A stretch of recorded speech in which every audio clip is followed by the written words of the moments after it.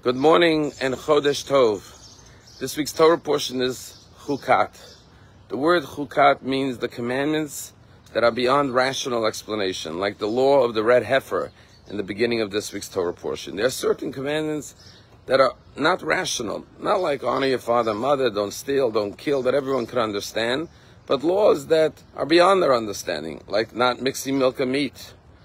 God didn't give us the reason. He just said, do it out of obedience because I asked you to do it. Show trust and faith. Just like a child, sometimes you have to explain to your child why you want something done. And sometimes you just say, because I'm your parent and this is what I want you to do and I want you to trust me. If you have a close friend and you say, can you do me a favor? They say, sure, just tell me what it is. They don't have to understand it and why you want it done. And so too our relationship with God. Or like a relationship with a spouse. If your wife or husband wants something, you don't always have to understand why it's important to them.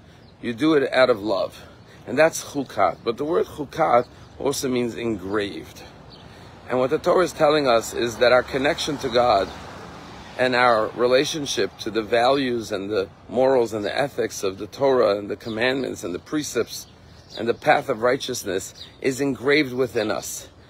It's not something external to us that's being superimposed upon us, but it's something that's embedded in our soul. It's like an internal G.P.S. system, an internal navigation system that guides us on the proper path. We intuitively know what is right and what is wrong because God embedded it in our soul. Just like letters engraved on a stone, you can't distinguish between the letter and the stones. It's one entity. So too spirituality, godliness, holiness, righteousness is something that's within us, and therefore we can never deny it, and we can never ignore it, because it calls us from within, because it's engraved, like the word chukat, within our very being, within our essence. Rabbi Moshe Brisky, who was our scholar in residence yesterday, told a beautiful story about a young woman who came to study in France at university, and she rented an apartment. And her rabbi said, you know, you should really put up a mezuzah on your door. So she put a mezuzah on the door of her apartment. But then her friends came over to visit, and her friend said, you know, it's dangerous today. There's so much anti-Semitism. You should really take down that mezuzah. You're making yourself a target.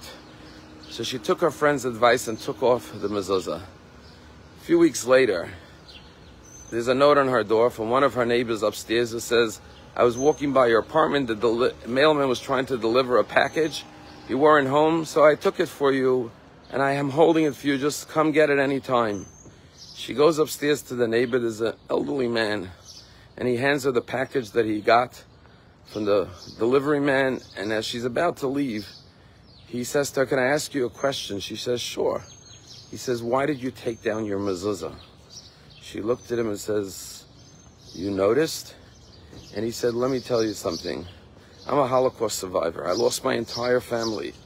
And I turned my back on Judaism. I was so angry at God, I said, I'll have nothing to do with Judaism for the rest of my life. He said, I'm living here in France. I haven't gone to synagogue in many, many decades. One day the elevator was broken in the building, so I climbed the steps. And when I came up the stairwell, passing your door, I saw the mezuzah. And suddenly the memories of my childhood started to come back to me. And I went over and put my hand on the mezuzah. And suddenly I began to weep as I remembered my childhood, my upbringing, my Jewish life before the war. And since that day, I would climb the steps every day, looking forward to kissing the mezuzah on your doorpost. That was the only thing Jewish I did in my life. And then one day I came upstairs and I didn't see the mezuzah anymore. And so I was wondering why you took down the mezuzah. And she told him, well, truth be told, my friends told me there's so much anti-Semitism today, it's dangerous, I should take it down. And the man said, I'm asking you a favor. Please put back that mezuzah on your doorpost. And I'll tell you what, I'll make a deal with you. If you put up your mezuzah, I'll put a mezuzah on my door as well. Every Jew feels an internal connection to Judaism. Even when we try to ignore it, ultimately the feelings resurface within us, because like the commandments, they are chakuk, they are engraved, they are embedded in our spiritual DNA, in our souls, and therefore it's one with us. Have a wonderful day.